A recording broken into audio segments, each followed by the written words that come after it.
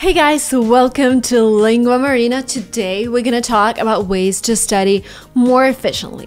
And the first thing I want to tell you, this is not a video where I'm gonna explain how to learn English and at the same time, I don't know, calculate your finances and also read a book and also clean your room. The thing is, multitasking when it comes to studying actually hurt. And I've been a fan of multitasking for a while before I started noticing that if I listen to an audiobook and try to do something like play with my kids or even clean the room or take a shower, it just has this additional energy overload. You know this phenomenon when you're in a car and you're just sitting and you have so many plans like, oh my God, I want to read a book, I want to do this, this, and this. But then suddenly when you are in a moving vehicle, you don't want to do things. This is because when the vehicle is moving, there is actually the whole process going on in your body trying to adjust to the speed, trying to make sure everything is okay. And if you try and read a book, that's an additional overload. And so this is why I catch myself, even on long trips, like 3-hour trips, I just stare at the window because I don't want to waste my energy.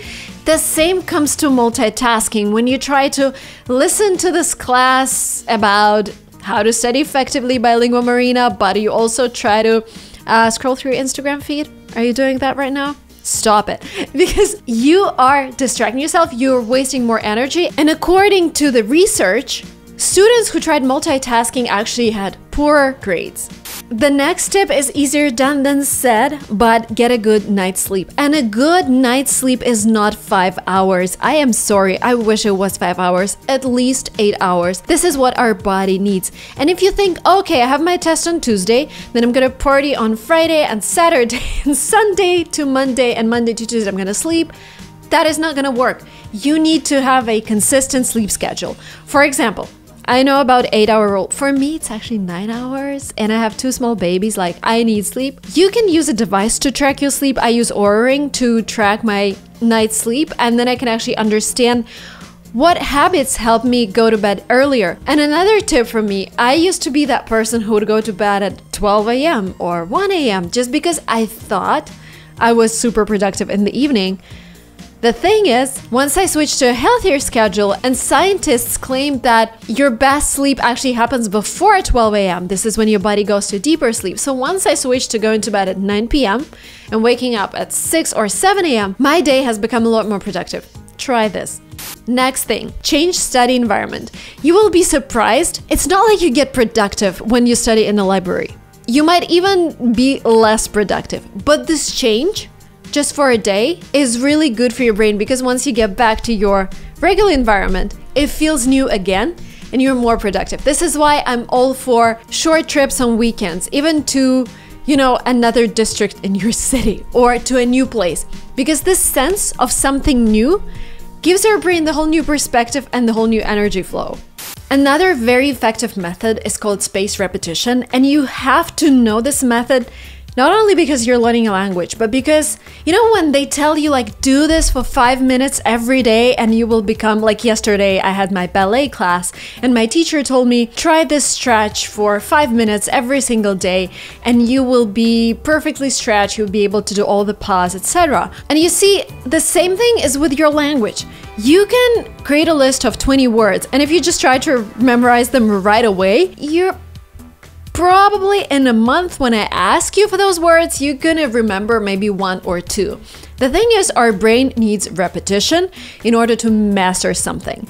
And this applies again to everything, sports, languages, and this is why it's super important to repeat things. Now, the way spaced repetition applies to learning a language is you create different cards of different words. And every day, you flip a card and you're like, do I know this word?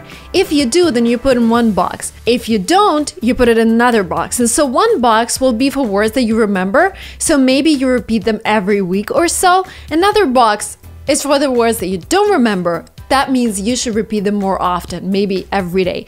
So this method is super old-fashioned. Of course, we live in this age of technology where you can just use an app that uses AI to determine which word you actually remember and which word still needs some repetition. An app that sponsors today's video is called Lingvist, and this is an app that would help you bring spaced repetition method into reality. And this app will help you learn a language in a matter of months instead of years. Their program uses AI to map the knowledge and skills of each learner, adapting learning materials in real time and creating an experience that is pleasantly and uniquely challenging for each learner. That means that the words that you remember will be repeated fewer times, the words that you don't will be repeated more often. They also created the world's first fully customizable language learning tool called a custom deck. This custom deck is something I really like. It lets you create and customize courses based on vocabulary that you need.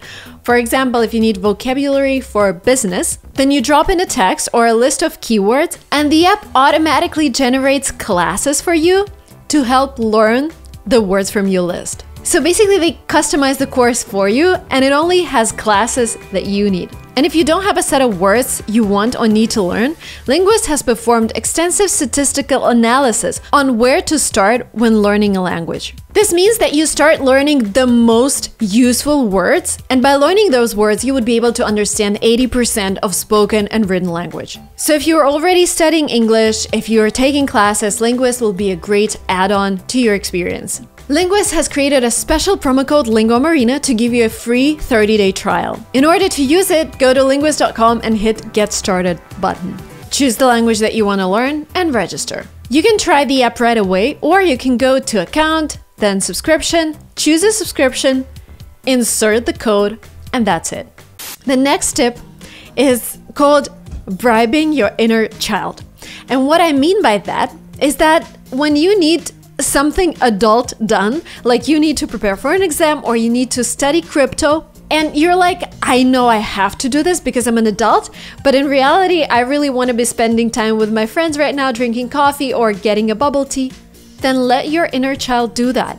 Let your inner child get your bubble tea and then go to study. It is really important to do those small, silly things that you might think, oh my god, why would I get a bubble tea? Or why would I even watch this YouTube video? It's okay if it's done in moderation, and this is what I let myself do. Like today, I know I want to make a lot of videos, but I also want to look silly. I want to wear something. This is the first time I've done this hairstyle, and I know it looks horrible. I know it's not even symmetric. But I am letting my inner child have fun.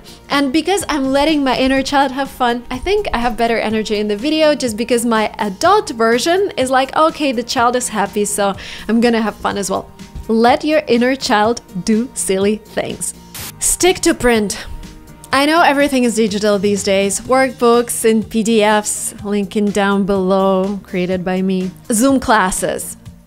Your textbooks are all digital. But the thing is, a recent study showed that 90% of students actually preferred print versions of their materials. And again, I'm all for printed. You know, for me, it's less distraction. Like if you learn something on your phone, oh, there is this huge temptation to open Instagram, to open TikTok, and, you know, just get distracted. When it's a printed book, then there is just this extra friction to take your phone and switch the activity. With a book, it just gives you more concentration. Try it. Print something out and try it. I live in an area in California where a lot of people they are older people. Like the average age on our street will be like 60. We're the youngest family here, which I like, by the way. I just like this relaxed vibe. But what I notice, and a lot of them are from Stanford, like researchers, doctors, and a lot of them start their day with a short walk. At 8 a.m., they'll be walking around, they will be going up and down the hills, and this is the best thing you can do to boost your energy supply. Even walking to a coffee shop to get your coffee. Something, brisk exercise, morning yoga flow in English, by the way. Just find Yoga with Adriene, my favorite. I do every 3 days. I try to do that, or just walk around. Super useful. Incorporate it in your daily routine. Another trick that I used when I was a student, I don't really use it now, and I'm gonna explain you. There are pros and cons in this trick, and this trick is studying before you go to bed. The advantage of this method is that yes, we remember things better if we study them before we go to bed. Studies show that you're more likely to recall information 24 hours later if you went to bed shortly after learning it. The problem with me, though, If something is super exciting, I keep thinking about it the whole night and I don't get enough of sleep. I don't know if this happens to you. If it does, then probably this method is not the best for you because sleep is above all. But if you can relax and switch modes, then definitely. It is scientifically proven that you memorize things better. I'm gonna mention a couple more methods in this video, but before I transition to those methods, I really want to ask you to write down in comments below which method you would want to share with the world. What helped you study more effectively? And while you're typing your comments, I'm gonna go to the next method, and the next method that I used is color coding. Again, research proves that we memorize information better when it's structured and when it's color coded, especially for some people who are sensitive to this. When I was studying mathematics, economics, languages, like anything, I would always have at least 3 colors with me, and I would use red color to emphasize the topic, I would use yellow color for defining different terms, and I would use blue color just for important information. You can adopt a similar rule when you study. The next technique is trying to explain something to your grandma. And sometimes people are like, oh yes, I understand the world of crypto. Oh, I understand the world of NFT. And you're like, can you explain what a cryptocurrency is? And they're like, that means they don't really understand what's going on. And this is a great way, and this doesn't mean that they're lying. It just means they're a bit delusional. Like, you know, sometimes when I started learning English, when I first came to my school, I already had some training because I attended like extracurriculars when I was a kid. So when I came to school and our English teacher asked us, you know, what are you expecting from this class? I was like, I'm not expecting anything. I know everything in English. But in reality, I only knew like 5 words. But because in my head, I didn't need to use all of those. Like, why would I? I just learned cat and dog and that's enough. My brain became delusional that I know everything. But the way to check whether you're delusional or not is try to explain this to your grandma. Try to explain something that you're doing to your parents who might not have understanding of what's going on. Even like recording a video for TikTok or Facebook or Instagram Reels, explaining something to somebody, this is a great check for you to make sure you understand what's going on. And I'm gonna wrap up this video with 2 super useful methods on how to read faster, because the thing is, when you read a book, it doesn't mean that you have to finish it. Like, let's be honest, you don't have to. Nobody's watching you and telling you you have to finish a book. If you find in the middle of the way that the book has answered all of your questions, or you find it not useful, it's okay to say goodbye. And these 2 methods will help you identify your goals from reading the book and make sure you're actually reaching those goals. The first method is called PQ4R. It has 6 steps. Step number 1, P, preview. Preview information before you start reading to get an idea of what the subject matter will be. Skim the material and read only the headers, subheaders, and highlighted text. Question: what do I expect to learn? Do I already know something about this topic? Is this gonna be just another story illustrating some rule? Maybe I could just skip it. R, read. As you work through material, try to find answers to your questions. Reflect. Did you answer all of your questions? Recite in your own words. Either speak or write down a summary of the information you just read. Review. Look over material one more time and answer any questions that have not yet been answered. And you see, at step number 2, when you're asking yourself what I want to get from this book, and you read the headers and you're like, maybe this chapter is not what I'm looking for, you can just skip this chapter. Because what I noticed about contemporary books, not contemporary, just books in general, sometimes they have this one big idea. Like, I've read this Tony Robbins money book, and one big idea is start investing as soon as possible. And there were a couple very useful chapters going through instruments. But the rest of it was just motivating you to start investing by providing different examples, but I was already motivated enough, so I didn't really need it. So I asked myself, okay, what I'm looking for in this book? Only instruments to start investing. Do I need to read motivational examples? Only if I have time. If I don't, I just skip them. And so when people tell you, I read 100,000 books a day, like, you know, those people who, during this 2-hour flight, I read 10 books. This is what they do. They ask themselves what they need from a book, and they only read some abstracts. And the last but not the least, the method is called SQ3R. Again, S stands for survey. When you just start reading a book, and again, this can happen when you have an exam tomorrow and you just started studying the subject. I've been there. So you just start by skimming the first chapters, looking at the most important things like graphs and charts, and actually identifying what's going on in the book by looking at the table of contents. Then you question, again, what is this chapter about? Do I already know about this subject? And what are the key points? Then you read, try to answer the questions you formulated.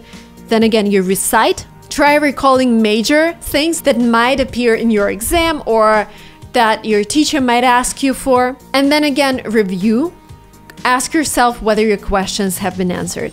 If you are struggling with procrastination and you're trying to make yourself study, I have a special video for you. Watch it right now. It's gonna help you become more motivated to study. It's gonna help you become more excited about consuming new knowledge and improving your life, because English or whatever you're learning is an instrument to reach your goals and to live a better life. Thank you guys so much for watching this video, and most of all, thank you so much for being passionate about English and education. And I'm here for you to help you on your journey and to support you and motivate you. See you soon. Subscribe to this channel and like this video. Bye.